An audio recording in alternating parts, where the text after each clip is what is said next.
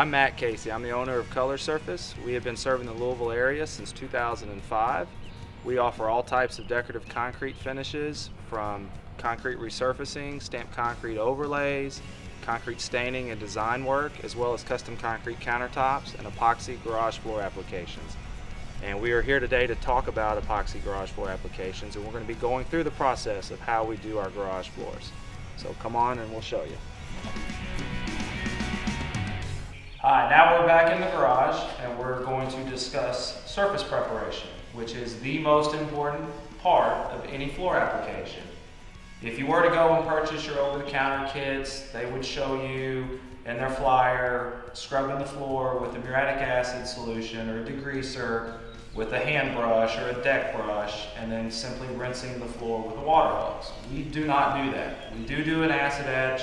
However, we use a heavy-duty orbital floor machine that has this heavy-duty scrub brush here, which you can see the tough bristles. So when you put the acid solution down, this will scrub heavily into the surface and it will open up the pores and remove the cream or the top of the surface that is left behind so smooth. Then, when all that residue is brought to the surface, we have to rinse the surface. So we use a 3700 PSI pressure washer, which will blast out all remaining dirt or residue that's in the concrete to remove any remaining residue that might become a problem later. Okay, so now that we've told you about the surface prep, let's move forward and show you how we do it.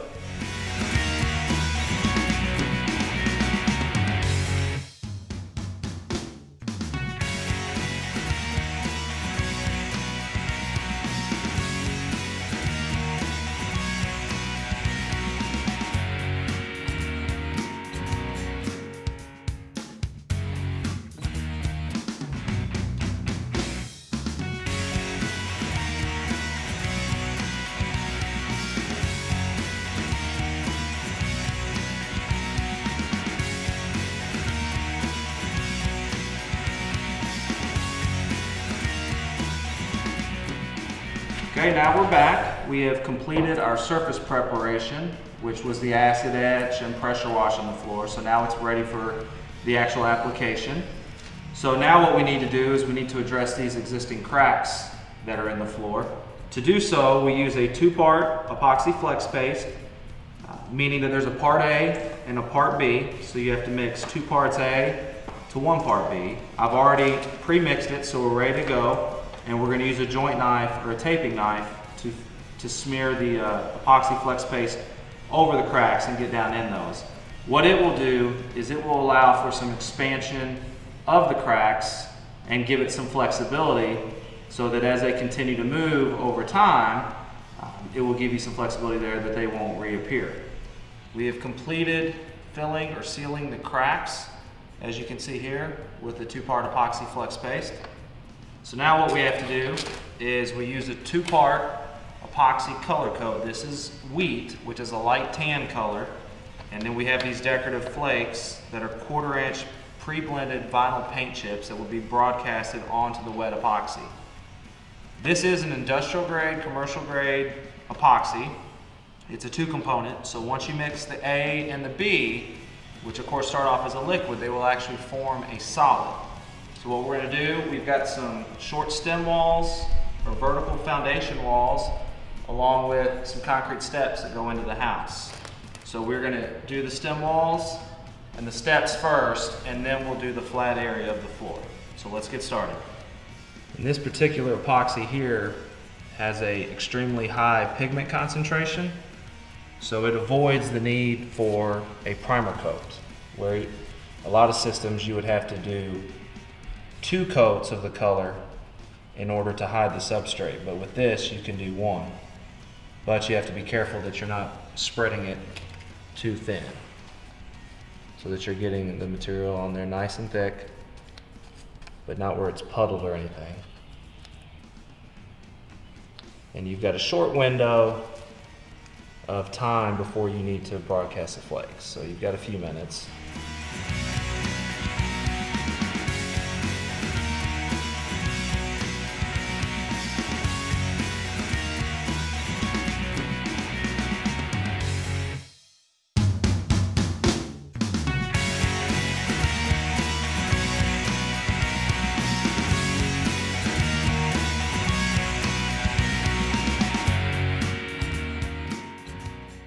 Okay, so now that the sides and faces are done, we're going to broadcast it on the flat areas of the step.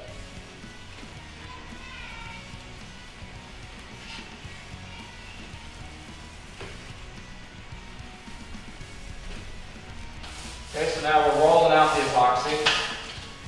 So we coat the floor with a solid color. And we're going to flake this area here. It's just been sitting on the floor for a few minutes. You don't want to try to cover too large of an area.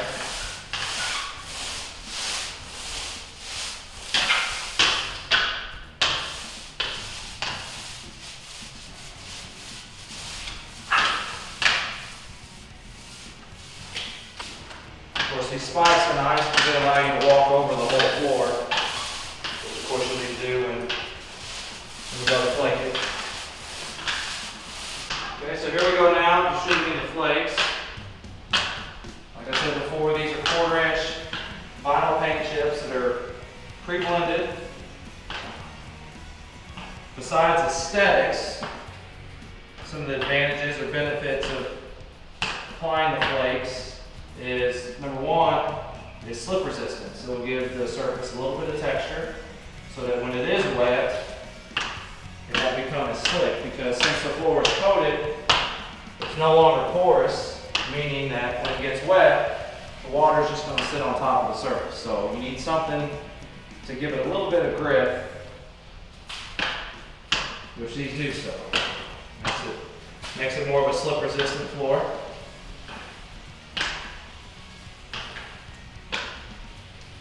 And of course, on a floor this size, we're probably going to use around 25 pounds of flakes. And if you were to go buy one of the over-the-counter kits, they might give you a pound or two.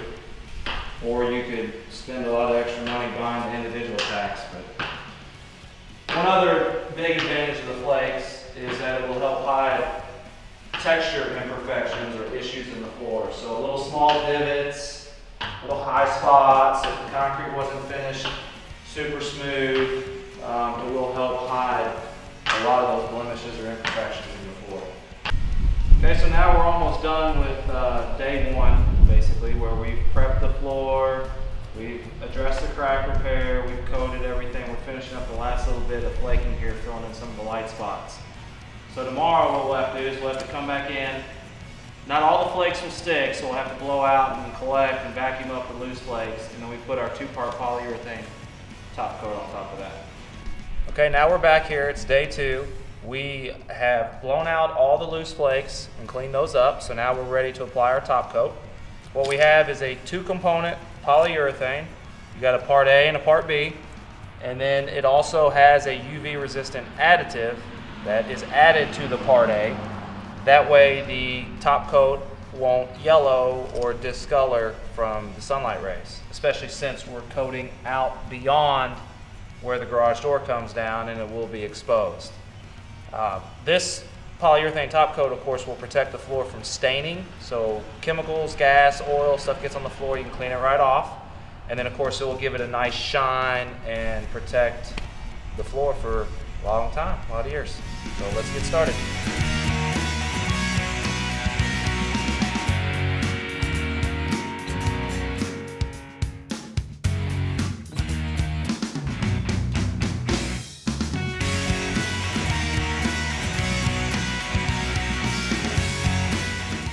Okay, now everything is complete. We have finished applying the polyurethane top coat.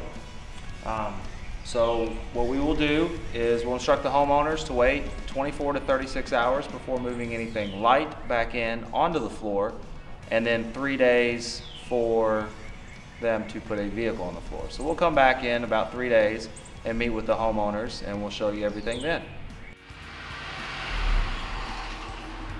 Okay, now we are back. It's been a few days, so the floor is fully cured and now is in full use.